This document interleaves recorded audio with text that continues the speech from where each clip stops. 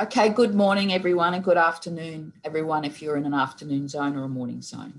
Hello and welcome to the UBC and UQ Global Impact Series, and this is the first address in the series. It's exciting that the first address is the Indigenous Health Inequalities webinar. My name's Bronwyn Fredericks and I'm the Pro-Vice Chancellor Indigenous Engagement at the University of Queensland, and I'm also the moderator for today. So I'm not a speaker for today, I'm a moderator for today. I'll be introducing the speakers and asking the questions as we go through the webinar. Before we begin the webinar, I do want to acknowledge the lands that we are on respective of the lands that you're on, whether you're a speaker, whether you're the audience or the universities in which are involved in the partnership. I'd like to acknowledge the traditional owners and their custodianships of the lands where both UQ and also UBC stand, and where we're all located today. Elders past and present who continue cultural and spiritual connection to land, to country, and we recognise the important role that Indigenous peoples continue to play in all of our communities and indeed to the global society and to our lives. I want to make an acknowledgement here to the UBC and UQ colleagues that may be online, and to the students, alumni, and to the panelists, and the many attendees that are joining the address today. Welcome. I hope you're going to really enjoy the session. It's a great lineup of speakers, and the questions we've got for you are terrific, and we look forward to the responses. Just a quick note to everybody, this will be recorded, and if we don't get time to answer the questions through the session, there'll be some time to follow up at a later date. Before we get into the panel, I'd like to introduce Associate Professor Cheryl Lightfoot, who's the Senior Advisor to the President of Indigenous Affairs at the University of British Columbia, to give the welcome address to everybody. Thank you, Cheryl. Thank you very much, Bronwyn, and good morning to you in Australia and good afternoon to those of us in British Columbia. I want to thank you for having me today for the Global Impact Series, and I'm absolutely delighted to provide a warm welcome on behalf of UBC to all of us today. And we are here to discuss a very important topic and very close to our hearts and minds here, especially in British Columbia recently, global Indigenous health inequality. And thank you for the land acknowledgement, Bronwyn. And I would like to acknowledge that I'm joining you from my home this afternoon on the UBC campus, which is the traditional, ancestral, and unceded lands of the Musqueam people. And I am Anishinaabe from the Lake Superior region. And so I'm a very long way from home. And I always like to take a moment to express my gratitude to the Musqueam people for their longstanding support of Indigenous students and programming at UBC, and especially for their friendship. It's very meaningful to all of us. And speaking of good relations and friendships, I also want to acknowledge that the University of Queensland and UBC share quite a strong history of productive collaboration. And I noticed the list is long. It includes joint research, academic linkages, and mobility of staff and students in both directions. And we at UBC are just incredibly grateful for these various partnerships. And just to take a quick look and highlight at a few of them, UBC and UQ have a bilateral general agreement for cooperation and an academic exchange agreement that have been in place since 1995, so quite a bit of time now. And there are strong research connections between the two universities. Since 2015, there have been, I'm told, over 560 co-publications that involve scholars associated with both institutions across areas of ecology, public health, genetics, and medicine. And recent collaborations show 19 different collaborative projects attracting approximately $14 million in funding.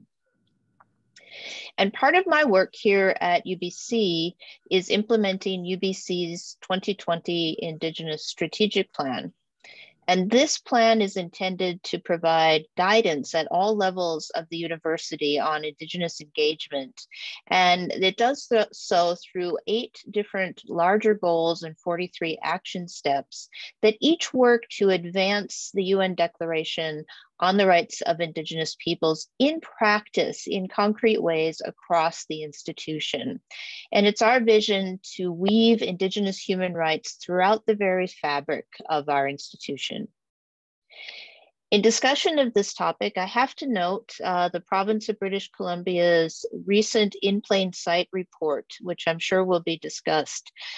This report has found a widespread, disturbingly high level of systemic racism against Indigenous peoples across the British Columbia healthcare sector. To put this into perspective, 84% of the Indigenous peoples who weighed in to the survey described personal experiences of racism and discrimination that actually discouraged them from seeking necessary care and reduced their access to care. And this is alarming. And out of this report came 24 very important recommendations that we are all considering very carefully in this province for change. And I am sure that we will have a tremendous discussion today on the realities and the intricacies of this topic from our panel of experts. I will now turn back to welcome our moderator, Professor Bronwyn Fredericks, who will introduce our distinguished speakers and begin our panel. Thank you. Thank you, Cheryl. That was great to hear that overview of what's happening there. So just to begin to introduce our speakers today. The first speaker will be Professor James Ward, who's a Pitjantjatjara Narungga man.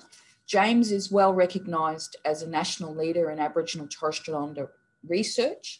And I'll say that one of the other things that James has been engaged in is one of the national leads for the COVID response in regards to Australia. He's currently the director of the Post Centre for Indigenous Health based at University of Queensland, and professor within the School of Public Health. It's got noted here, but I notice you also have your appointment is with the Health and Biomedical Sciences, James, too. Dr. Nadine Caron is co-director at the Centre for Excellence in Indigenous Health and associate professor, Department of Surgery at the University of British Columbia. So welcome, Nadine. It will be exciting to hear from you. Dr. Karina Walters is an enrolled member of the Choctaw Nation of Oklahoma and is the Associate Dean for Research, Catherine Hall Chambers Scholar, and co-director and principal investigator of the Indigenous Wellness Research Institute at the University of Washington. An Associate Professor Chelsea Bond is a Mananjali and South Sea Islander woman, an Associate Professor within the Aboriginal Torres Strait Islander Studies Unit, University of Queensland, and many other things in terms of research, and a leading advocate for human rights and rights within Australia. So welcome to all the panellists this morning. It's great to have you all here, and people better get ready because you're in for a great discussion between the panellists this morning. So James, I'm going to start off with you, and I hope you don't mind if I just call you James rather than Professor James Wood, but James. It's Close the Gap Day tomorrow in Australia. And my question first up for you is going to centre around the Close the Gap campaign in Australia, which aims to close the gap in terms of health and life expectancy between Aboriginal Torres Strait Islander peoples and non-Indigenous Australians within one generation. The campaign is built on evidence that shows that significant improvements in the health status can be achieved by 2030, and that date sometimes fluctuates depending on what we read. In February 2018, the Australian Human Rights Commission released to Close the Gap, the 10-year review. So that wasn't that long ago, and we've had reviews that have come up in documents since then. And the review examines why Australian government has not been successful in closing the health gap and why they will not succeed by 2030 if the current discourse continues. I want you to elaborate on that as to perhaps why and what are some of the problems with Australia's approach and what could be done better. Thanks very much, Bronwyn.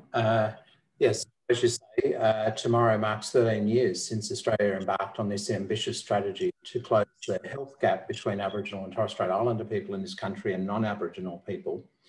And during that time, there's been lots of effort put into closing the gap, but unfortunately little movement or traction in improving health outcomes. We've had small improvements along the way. We've closed somewhat the gaps in infant and child mortality, but the gap is really wide still. We've reduced smoking rates, but not to a rate sufficient enough. We've improved the number of health services and the number of preventative health checks conducted in our population. But unfortunately, we're still lagging when it comes to child and infant mortality, adolescent health, issues that are really pertinent to health, out-of-home care rates for children, incarceration, measures like obesity and psychological distress. So we've got a very long way to go. And while we've got a great set of aspirational targets on paper, we've got some commitment in terms of dollars and a lot of money has been rolled out for closing the gap. We've still got a long way to go. And so you're right, the review in 2018 by the Human Rights Commission stated unless we address some fundamental issues around the edges of health, such as social determinants of health, housing, employment, income, education, unless we start to close all of those gaps, we're not going to bridge the health gap. Community involvement and decision making was also a feature of why we're not on target to meet the 2030 targets. So they suggested that we needed a fundamental shift in the way we do business, with Aboriginal and Torres Strait Islander people. So in 2019, led by the coalition of peaks of Aboriginal organisations in Australia, they embarked on an ambitious plan to put Aboriginal and Torres Strait Islander people at the table around decision making in the refresh of the Close the Gap, which was signed off during the middle of the pandemic last year, which is phenomenal that it was signed off. And that rethink of Close the Gap is a fundamental rethink. There are some principles that weren't included in the first one, in the first 10 years of Close the Gap. Things like very basic fundamental things like partnerships and shared decision-making are now included. The recognition that the capabilities and capacity of the Aboriginal community controlled sector needs to be strengthened. The most challenging part is the transformation of mainstream healthcare delivery and health services, I think is really a challenge for lots of the jurisdictions around Australia about transforming the way they deliver healthcare to our people. As Cheryl mentioned just a moment ago, racism is a feature of healthcare for our people in Australia. And the other thing that really is a fundamental shift is shared access to data and information at a regional level in the new Close the Gap. So fundamentally, we have the same targets for closing the health gaps, but I think our people will be at the table now to kind of set the targets and the interventions. What's happened, I think, is that we've set some aspirational targets that are trying to address the previous 4 decades of failed policy in Australia and many decades of neglect prior to that. And so we're trying to do all this in a very short period of time, which is what we all want, but we've got a very big job ahead of us. The other thing that's happening is that the health status of non-Indigenous Australians is improving at a faster rate than our people. And so the gap is widening even further. And so there's a really fundamental shift in the way we have to do business. And perhaps I suggest the potency of the interventions, the duration of the interventions needs to be really thought about properly so that we're getting the potency of interventions to try and close the gap at a same rate that health is improving in the non-Aboriginal population. The strengths, I think, of our Close the Gap agenda is that we have an aspirational set of targets. I think we've got much greater involvement now at the community level for input into the decision-making around Close the Gap. We have a whole of healthcare agenda now, not just to focus on Aboriginal community-controlled health services in achieving transformation and good quality care. Often the focus is on only the Aboriginal medical services and not mainstream. So I think that's a strength of the new GAP. And some of our weaknesses, I think, how do we address all of these social determinants? That will require government to really think differently about housing, for instance. It's the major issue in many of our communities, whether you're in an urban environment or in a remote community. The reality is, I think, the potency of our interventions, we can't go along doing the same as what we think is working in the non-Aboriginal population. I think we need to think very carefully about the potency of our interventions. And I'll let Chelsea talk to this, but really the slow burn issue, and it's a massive issue, is racism in our healthcare system. And I think if we don't address that at the societal level, it's not going to be working in the healthcare system. So you're on mute, Bronwyn. Yeah, thanks, James. That was great, and good to get that context at multiple levels across, you know, different sectors as well, that provide answers, and people can hear that in terms of the differences across the sectors. I'm going to turn to Nadine now, Nadine Karun, because you bring an interesting perspective now. If we focus on Canada, but in terms of the Closing the Gap, as not just a panellist today, but co-director for the Centre of Excellence in Indigenous Health at UBC, and a surgeon in Canada as well. And on International Women's Day, I'm going to draw on this, you delivered a keynote via Zoom on perspectives of First Nation, as a First Nations physician in Canada, and you spoke about closing the gap and close the gap disparities, and that's not being enough. And I wanted you to come into this now and build on what James has said, because you spoke about close the gap. I think it would be a nice intersect there.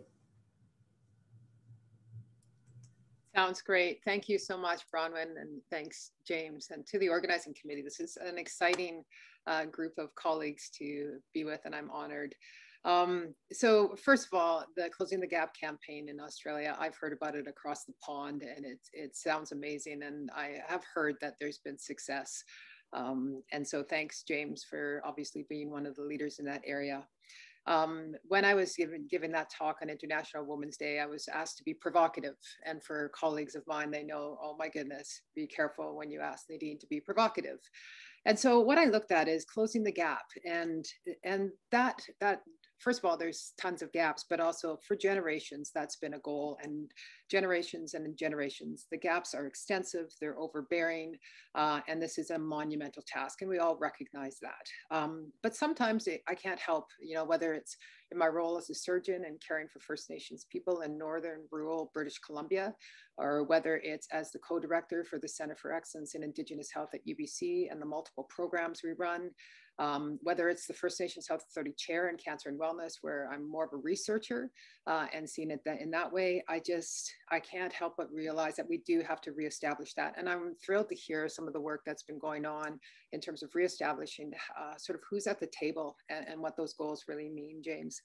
So first of all, and when I think about the gaps, the first thing I always want to sort of extend is what gaps are we talking about?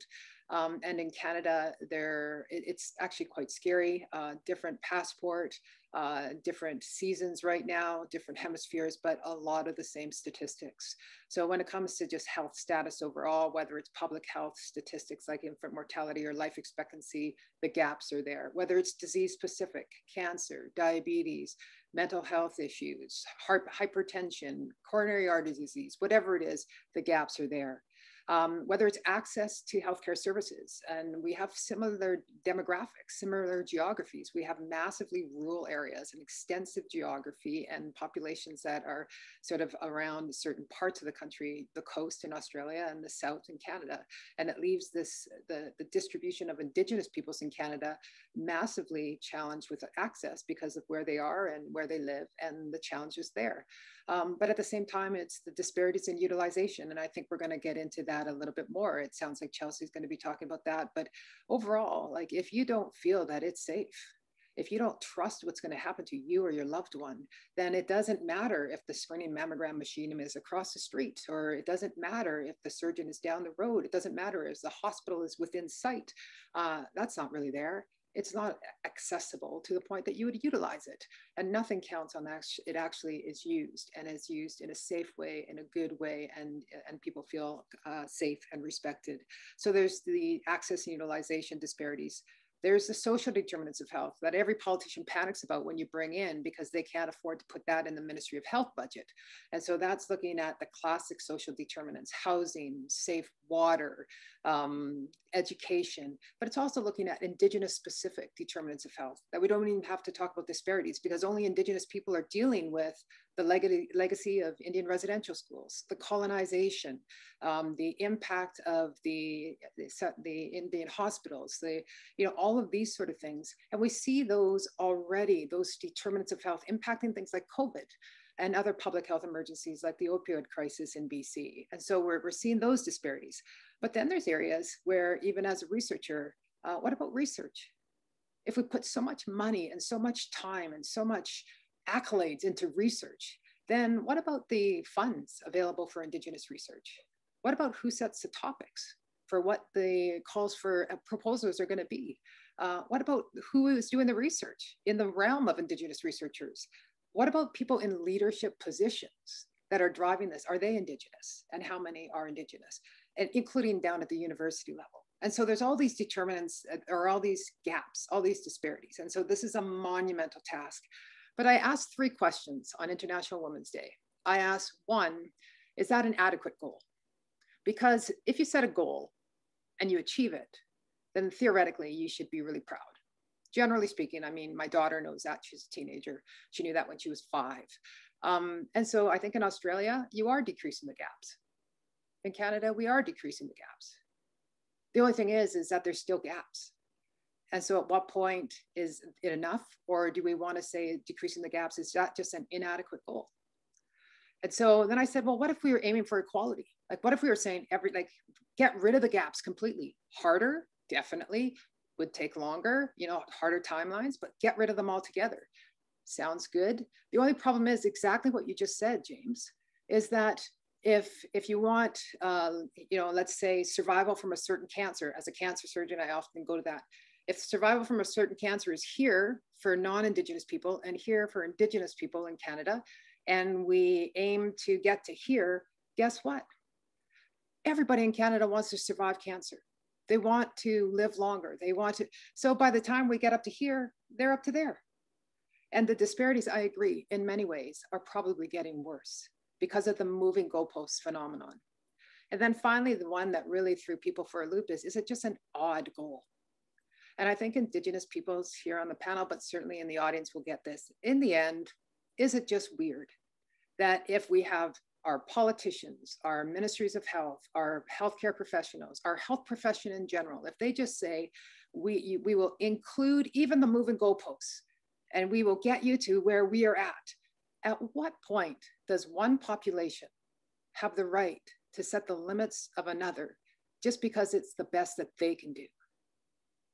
And I think that we just move up, we set our goals, we set where we want to be based on what our people tell us, what our elders tell us, what we know we can do. And then if we happen to be leading the way, we'll help the rest of Canada or the rest of Australia catch up. Chimigwich. Well, thank you, Nadine. It's really powerful and gave us a lot to think about there in terms of how those goalposts change, because, we hear, and I know certainly from my perspective, we hear people say we don't seem to get anywhere, and we sometimes can get despondent, and we hear people in communities talk in despondent, become sad because people are working really, really hard. And I know Chelsea and James know that here, where they're working with community. People work really hard, and but it's that same language. I'm going to turn to Karina before I come back to Chelsea, But Karina, in terms of the gap across the jurisdictions you work, because you work with multiple peoples in terms of Indigenous peoples, I want to hear some of the talk there, and then we'll come back to Chelsea to look at some of the talk where it intersects then with the racism and the work she's doing around the health humanities and race. So Karina, if you can just talk about that in respect to your work. Well, thank you, Bronwyn. Halito sa hachifa the hatapushi can transport chebiti hoyo mit chata si hoke mit yokoke okla the wamish and snohomish. Good afternoon or good morning, everybody. I'm Karina Walters. I'm greeting you from the lands of the Duwamish and Snohomish people here in Seattle, Washington. And it's an honor and privilege, and I acknowledge and recognize all of the ancestors and lands and territories that you all are sitting in too. And I have to say, both James and Nadine, it's so easy to follow you in many ways because you've said it all. You've hit on the key areas that, and unfortunately we share, as you pointed out, Nadine, we share way too much with respect to close the health gap. And I just wanted to point out Nadine's point about the health gap. You know, is that even the question that we should be even looking at and identifying? And Dr. Keawe Koholakula, a native Hawaiian scholar, once said, why have we set the standard as our comparison to white people? They are sick too, and they are actually from a very sick society. So why that should not be our measuring set, our standard by which we close the gap. And so I actually am a proponent of saying that we need to set our own vision and our own understanding of what our well-being needs to be and envision that Indigenous futures, that Indigenous health sovereignty for us as Indigenous people. And, but that what's really hard though in the forms that we exist in health services and health research and health workforce development, and addressing this idea of this gap, is that quite often, at least in the United States, Indigenous populations, we're actually erased quite often from the data itself. We're very small in population, and we have to deal with literally what some people call statistical genocide or data genocide. And we're quite often in the position of having to focus on accessing and generating data to be able to say, how can we measure a way to close the health gap? And when we do have data, it's quite often in the mortality data. And that's where you see us leading most of the criteria. We lead the numbers there, whether it's infant mortality, cancer survival rates and HIV/AIDS survival rates, or any of these other indicators, we unfortunately quite often are leading. COVID-19 right now is certainly exploiting that for us. We are 3 times more likely to die from COVID-19, yet most state health departments are not adequately tracking data, or we are misclassified as race other than Native. Now, why is that? And this is the part that I think is really critical to addressing at least from the research point of view, is that, you know, we can't understand the health gap and we can't understand health equity without thinking about and understanding the role of settler colonialism in relation to our health. And this is the structure in which the ongoing structures of determinants of health and social determinants of health exists. It exists within certain kinds of philosophies and epistemologies and ways of knowing that are not supportive of Indigenous thought and lifeways. And in fact, there's a drive through these structures to erase indigeneity, and also then that's connected to land dispossession. So that's the reality in which we're gathering health data and trying to understand how to close the health gap. And then we look at events like historically traumatic events that Nadine identified as well, and other factors that quite often aren't even measured, much less understood how it's transmitted or carried through in our communities. And then you couple that with the ongoing structural racism and issues of, you know, inadequate housing, inadequate access to healthcare, and poverty, and all of these issues, then we've got basically a recipe for horrible health inequity in our communities. So how do we deal with that? One is the visibility issue needs to be addressed, right? We have to create data and access data. That means we have to create a Native health researcher workforce who are asking the questions that are most credible and meaningful to our communities to understand what is health, what is well-being, what are we striving for. We actually have to look at upstream preventive interventions, not just plugging the hole or closing the gap. Whenever I hear closing the gap, I think of a canoe that has a hole and it's filling with water. And we're basically given a small little cup to deal with that. We're not given the tools or the wherewithal to actually plug the hole and heal it and help the structure be whole again. Instead, we're given a cup and we're constantly bailing water out. And so we never get anywhere. That's why that goalpost always feels like it's moving. And so for us, it means we need to flip the script, we need to flip the canoe, and we need to plug that hole. And how do we begin to do that? And so for me, that's about returning more to our Indigenous ways of knowing and being, and really growing culturally derived solutions that our ancestors have carried and that we still have the opportunity to develop. It's about creating sustainable health interventions that are not tied to only services. We've become a service-oriented culture through capitalism and the marketplace and other kind of things, and even our own tribal communities. This is part of our decolonization, I think, but even our own tribal communities have situated so many of our cultural activities now within services that we fail, which is important. Services are, they're the stopgap. They actually help in crisis, but for sustainable long-term change, we're talking about making something that has to be at the community level, that has to be in the places where people play, work, recreate, and connect. And that's the land. You know, and to me, that ties directly to decolonization and addressing settler colonialism. So we've seen in a lot of our communities a real growth and movement towards land-based healing as a way to address health inequities. Whether it's directly working with the land to produce food, so we don't have these food deserts anymore. Since when, why should we accept food deserts? Why should we even accept that as a concept? If we have land, if we have trees, if we have water, if we have all of these opportunities, there's no reason we should be starving, right? So, you know, when did we accept this container of how we're to understand our struggles? You know, the way I think about it is, the Hawaiian elder said once, and this stuck with me and helped me change and get out of only a historical trauma paradigm. You know, he said, he's the example of crabs in the bucket. If crabs, you know, try to crawl out, you know, the crabs pull the crab down. And we talk about that as lateral violence or an example of internalized oppression. And if I was a social worker in that bucket, I'd be, oh, come on, crabs, we can all lift up together. We can work it out. We can get out. But he asked the most important question, and this is what we have to do with our Indigenous thinking, right? Is ask the right questions. And he asked the right question. He said, do crabs live in a bucket? Like, no, crabs don't live in a bucket. And so he said, so why did we accept the bucket as defining crab behavior? What do crabs do in the natural world, in their healthy environments? They actually lift each other up on rocks. They help each other.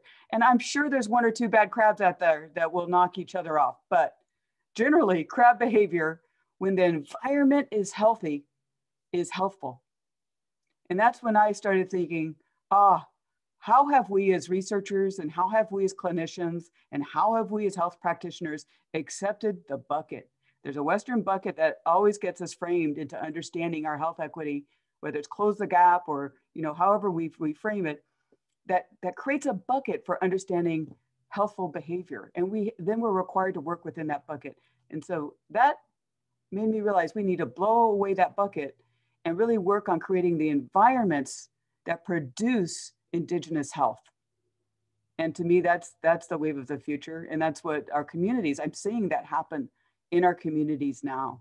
And I think that's really exciting. I'm going to stop there because I'm taking too much time, but that's just what James and Nadine got me started on. I think you complimented that really well, Karina, because as you were saying about the bucket and defining it, you know, I was thinking about what Nadine said too around, you know, who asked the questions and who's in the universities and who frames the research and the funding. And actually that shapes the bucket for all of us. And the same in terms of James was saying about the policies and things that actually drives the service provision and the actual domains of the bucket. So we're caught in that. And Chelsea writes about some of that in terms of that segue between the racism and public health. And Chelsea, I also wanted to note too that you did a really great piece of work last year, which looked at racism and health in Canada and Australia through the Luicha Institute. And Chelsea is framing some of this work around the drive for health humanities and the recognition of that in Australia. If you can talk, Chelsea, then about how the systemic racism isn't going to, by not dealing with that, is not going to address elements of closing the gap, and what that then means for us going forward. Yes, thank you, Bronwyn, and thank you to Nadine, James and Karina. It's so nice to just be in conversation with you this morning or this afternoon. As a Murundjali woman, I'm a visitor in the country that I'm speaking from today. So I'm speaking from Yagara country, the land in which I was born and raised in and have the good fortune to live on. It's interesting, this conversation around systemic racism and closing the gap as though they're like two separate things, and how do we close the gap via systemic racism. And I can't really disentangle the two, and I'm probably going to echo much of what's been said. But one of my, I guess, bugbears in thinking about racism is the kind of not having any conceptual clarity about what we're talking about when we say racism, because lots of people have feelings about racism. So I just want to preface this by, I refer to Tyrone Hamilton's definition of institutional racism when I'm talking about racism. And of course, in Black Power, they spoke of both individual and institutional racism. We know racism, or the individual kind, that's one that's captured on smartphones and televisions. It can get recorded. It's observed in the process of commission, they argue. The second, less overt, more subtle, but no less destructive, in fact, quite violent, is institutional racism. And it originates in the operation of established and respected forces in society and receives far less public condemnation. So for me, as a critical race scholar, I'm in this awkward position of condemning something that we're supposed to be saying is really good. And the question I have is not how does systemic racism close the gap, but how racist is closing the gap as a policy agenda at every level. So I want to quickly just count the ways, and again, I'm building off, I think, Nadine and Karina, much of what you've had to say. At its foundation, I know of not one Indigenous nation that ever asked for closing the gap as a policy approach. We didn't ask for it, so why should we be grateful for it? I know of not one nation on this continent that operates on an understanding of health as articulated by that framework. Again, yeah, we're not in a bucket. So why are we working within it? This idea that we'll advance our health by becoming more proficient in the master's tools has not saved us yet, despite more of us becoming doctors and epidemiologists and all those things. The ideological premise of closing the gap is itself racist. The fact that, you know, who is the norm, who occupies the status of good health of which we must aspire to. If I wanted to get a sense of health and what it is to be human in its fullest sense, I would not turn to colonising societies as the exemplar of that. There is something deeply unhealthy, deeply violent and toxic about settler societies. And right now in real time, we have grieving Black families outside coroners' courts in this moment that are testifying to that. Only last week, we had the coronal inquiry of Mr. Nathan Reynolds, who died of an asthma attack in prison. Now, the coroner noted that there were deficiencies in the care provided to him, that it was a preventable and avoidable death. Yet the finding of the coroner's courts was natural causes, destined to die. Despite over a decade of failure of closing the gap, rather than abandon it, we've seen a refreshing of the commitment to these obscure statistical targets. And what was interesting, they came up with more targets that were actually less ambitious because they knew they couldn't achieve them. What's concerning is the fact that we've signed up to them, or at least our peaks have signed up to them, not our nations. The concern about this policy failure is that it's the system working as it was designed. The Australian public health system was not meant for us, and in fact, it alibied a settler colonial state that deemed us destined to die, that we weren't here. And sadly, we're still committed to that. Operationally, with closing the gap, we're seeing Black bodies that are getting surveilled from birth to death, as though our ill health is a product of Black lack. Like literally, we have to subject ourselves to annual health checks. My children cannot participate in a football carnival within our community unless I subject their bodies to being surveilled by the health system. And the health system right now is rewarding itself financially for surveilling Black bodies.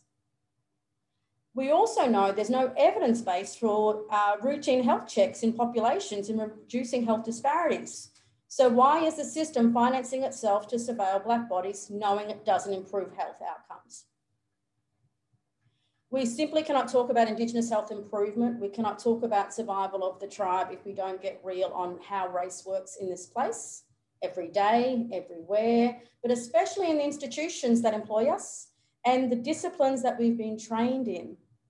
I'm here as a Malanjali woman not to be of service to either of them. And it's why I often sit at the margins of my discipline and at the margins of the centres that employ me.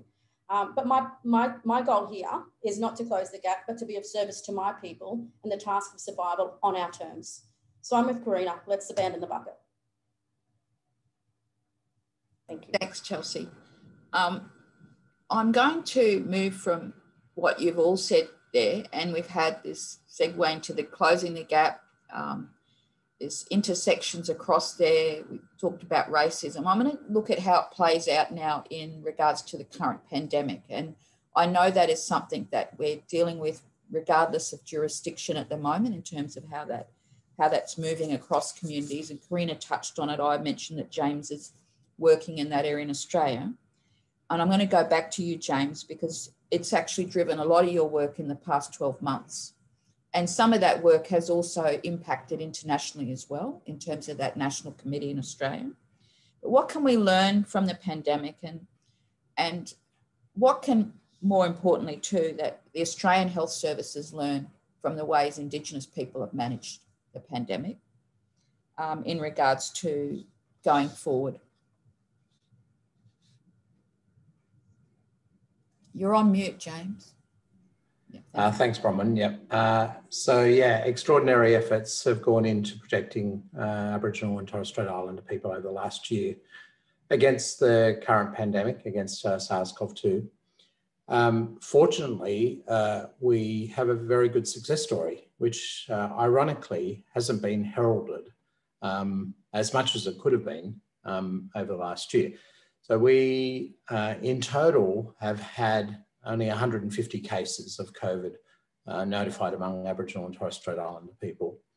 And that equates to a rate around 6 times less than the non-Indigenous population in Australia.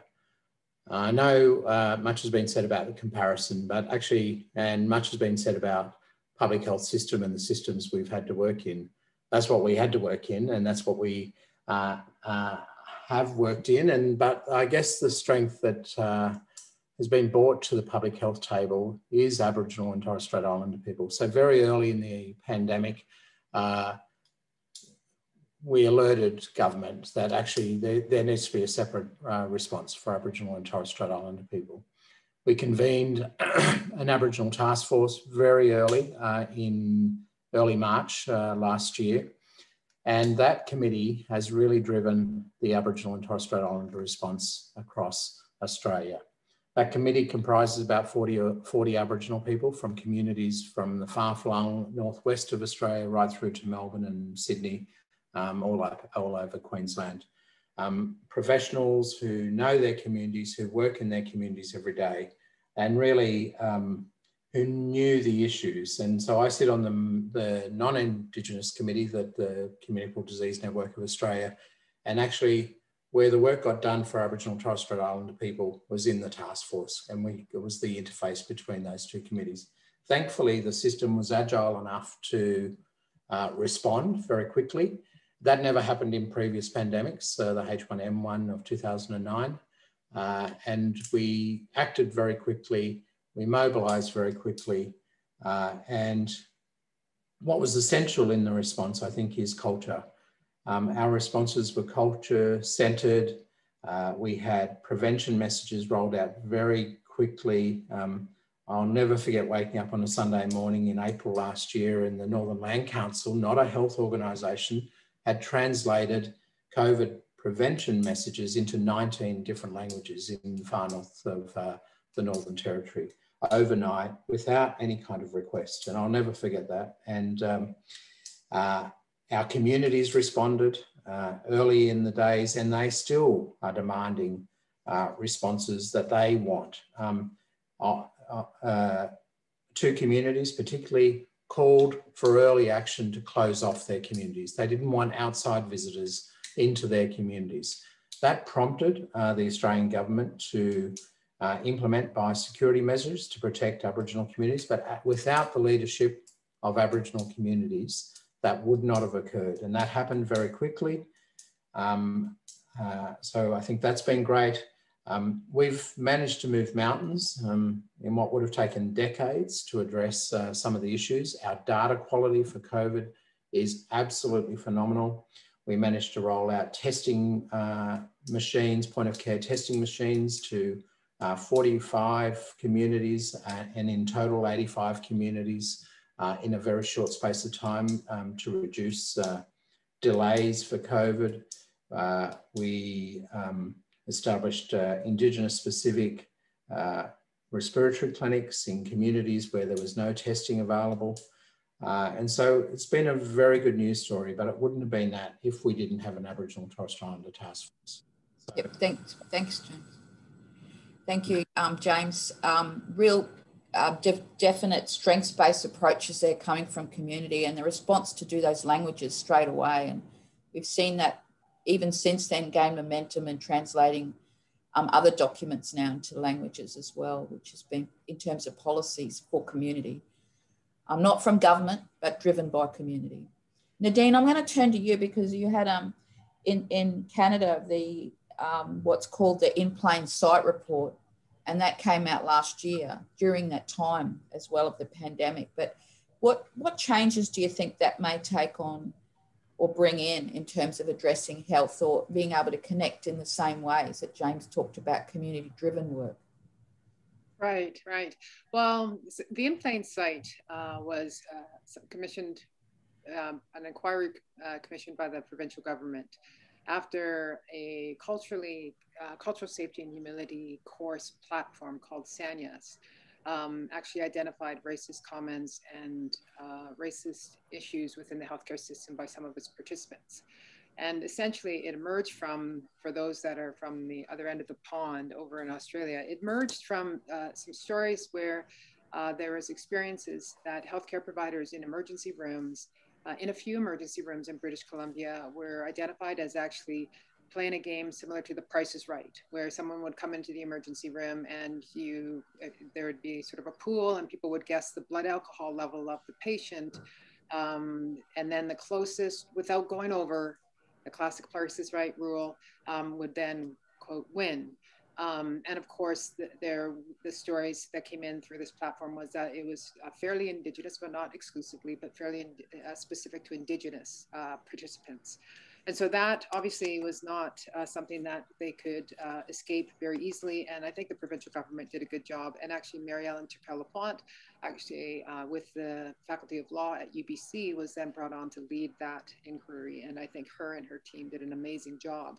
I'm sure they saw many tears and some egregious stories, and what was shared by Indigenous populations in BC, whether it was First Nations, Métis, or perhaps even Inuit, and got these stories from healthcare providers, from physicians, from patients, from patient families, from people who weren't patients because they didn't trust going into the healthcare system and why they didn't go into these healthcare systems, and some of the statistics that Cheryl talked about. Ultimately, I think this is spurred on by, we of course have UNDRIP and our similar parallels between Australia and Canada in terms of how our federal governments actually came upon UNDRIP, the United Nations Declaration on the Rights of Indigenous People. We have the Truth and Reconciliation Commission in Canada and the calls to action, which were involved cultural safety and humility. And then we have this report in BC. I think it remains to be seen. It's relatively new in its release. I think it remains to be seen whether this and its recommendations, of which there are 24, that are quite specific, whether this is one of those beautiful reports that then ends up on the shelf all too soon, maybe padded with excuses about COVID and all the challenges at the time, or whether we can keep the momentum going because there are some egregious findings in that. The nice thing about it, I think, from our perspective, is similar to the Truth and Reconciliation Commission in Canada. where there were the calls to action. That was really a tool in your back pocket as someone in the Western space, because it was sort of commissioned by federal dollars. You could really use it as something that said, here, this is your document. This is what your people said when the people that you paid to do this. So here's how we're going to help you meet those calls to action. Similarly, I think we now have 24 recommendations that the provincial government paid for. They paid for this process. They relied on people to share incredibly personal stories, emotional stories, trauma stories of what they've gone through. And I think they now are really beholden to actually listen to the report if we can keep the momentum going. From the UBC perspective, I think we have some challenges, but I feel optimistic that we have the leadership that are really going to walk this journey with us. Cultural safety and humility training is huge. At the Center for Excellence in Indigenous Health, after the Truth and Reconciliation, we implemented UBC 2324, which is a cultural safety and humility experience for first-year health professional students. And it's basically 2324, referring to calls to action 2324, the Truth and Reconciliation Commission's report.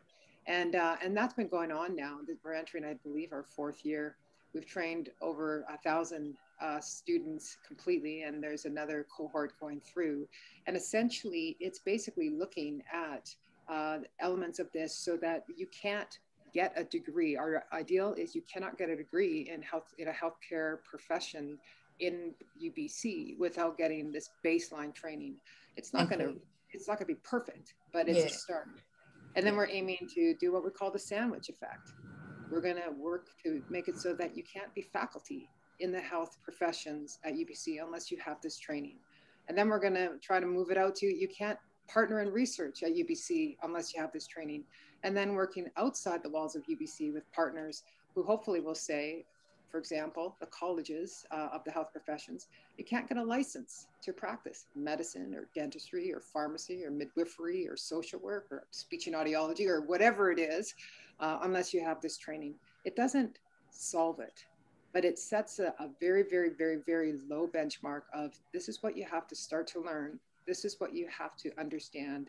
And ideally, I hope it would change those who are neutral to the side of realizing what they didn't know and really emphasize a desire to learn more. Thank you. Thank you, Nadine.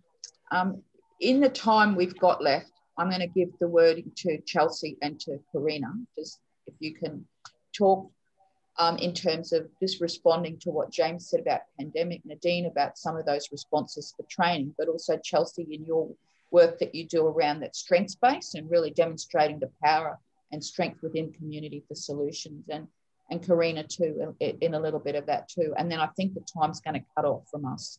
But I do want to thank people and hand it over to you, Chelsea, now.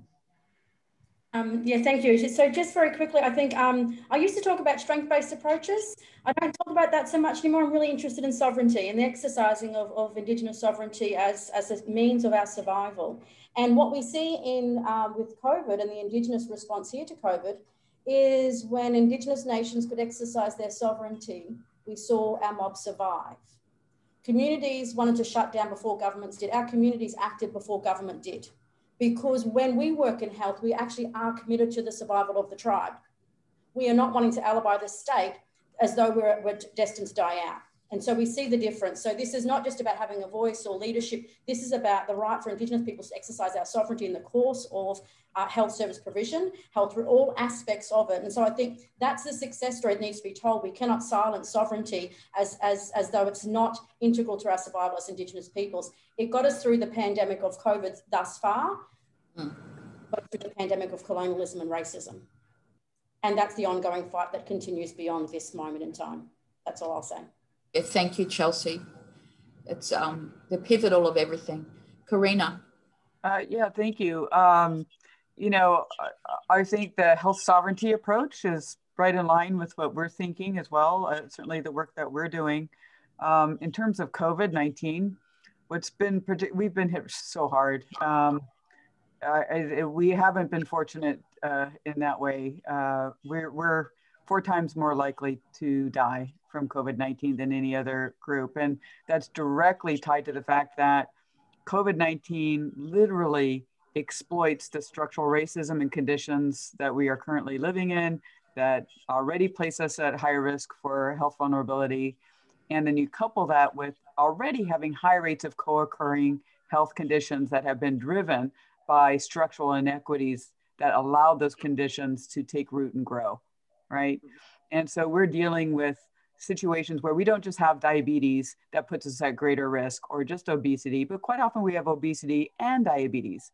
And in the project that we have right now, we've got data back from about 14,000 for American Indian Alaska Native people here in this country, and we're still analyzing. So this is just very rough estimates, but you know what we're dealing with is about 60% who are saying that they're dealing and living with trauma-related stress disorder from COVID-19. And what that is it's incredibly high rates of loss at the community level. And as we know, in Indian country, when we lose somebody, it's not like being in a big urban center where you've lost a data point. This is, you know, losing, 4 or 5 people in a community that you grew up with. And so it doesn't matter how close you are or not, they're still your community. And so that impact has been pretty devastating to some of our communities. But at the same time, communities enacted their sovereignty very quickly. We've been in pandemics before. We've survived pandemics. We've had to deal with this in the past. So we take it incredibly seriously. And so communities blockaded, they put borders up and they enacted their sovereignty. And they had to go to battle with state governors because they, for example, wanted their truckers to come through the communities, and communities said, nope, can't come through. And believe it or not, for once the federal government said, okay. So we actually had some support to enact it. But even if we don't get that support, we still need to activate it and enact it. That doesn't matter, right? We have to continue to go forward. The other issue is that it's really exploited our mental health vulnerabilities. So for those of us who are already a little bit distressed and already have high levels of trauma exposure, this was just an added layer. Now here's the good news, the really positive news, and I just want to close with this, is that because we have a history and understanding of how to survive these, and we have our original teachings, our ancient instructions on how to live well and healthfully and how to recover, our communities have gotten very, very committed to more than ever, urban and rural and reservation, to accessing traditional medicines to mitigate the impact of COVID and also prevent COVID and coming into the homes and the households, and also to recover from COVID. And people have been doing incredible knowledge sharing around what is working for them, and communities have been there for each other. We've had more cultural activities, more language activities. People, because they want to get outside of their homes and breathe fresh air, are activating their connection to the land in more helpful ways. So even though this has been a negative impact on our communities, there are some blessings that are coming out of this that I think will have long-term impact that will continue to grow our health and well-being. And finally, we focused on the one thing is knowing that we have to keep our knowledge keepers and our elders protected. They are our storehouses of knowledge and that information that gets passed on to the next generation. So communities immediately got around their elders and knowledge keepers to ensure that they would be safe. And so doing some of those kinds of things have been really empowering in our communities. It's not to say there aren't some culturally strained moments. So for example, doing funerary practices and customary rites, that's been interrupted because of COVID-19. And so that's been very stressful in communities, not being able to properly mourn and care for their ancestors initially, or people feeling like they can't say, please, let's not gather in the house. We need to go outside because we have to be protected. So communities are starting to work through that. And I'm totally confident that we're going to come out at the end of this stronger and healthier, in part because we've had to come together and really trust our Indigenous knowledges and our Indigenous health practices under this time of stress. Thank you. I just want to thank everyone today. There have been a few questions come in. There's been comments there that have talked about how inspirational you've all been and how great it's been to listen to your points of view and the evidence that you all draw on and your work that you all draw on. Some of the questions, just to give an overview, are around the continuity of care and how people can ensure that continuity of care when we're trying to deal with the concepts of close the gap as well. And that we'll send those on to people, the speakers. There's also a question there about how you turn any of this evidence, all of the evidence and the things you've spoken about, into actually policy or practice. How do people persuade policymakers or government bureaucrats or politicians to try and do that? And is that something that people can do or should do, or just get on with the defining the bucket so as such and working in community, as Chelsea said, and getting on to doing the work, as both Nadine and James has said? Anyone want to put a few thoughts on that quickly before we finish up? James, how about you? Is that about translating? Yeah, translating, yeah. I think you just have to keep on trying and trying and trying and put it in multimedia, multiple mediums. Get in there with politicians, get in there with policymakers, use the available tools we have, things like Croaky and the Guardian and all the conversation, all types of medium to get it out there.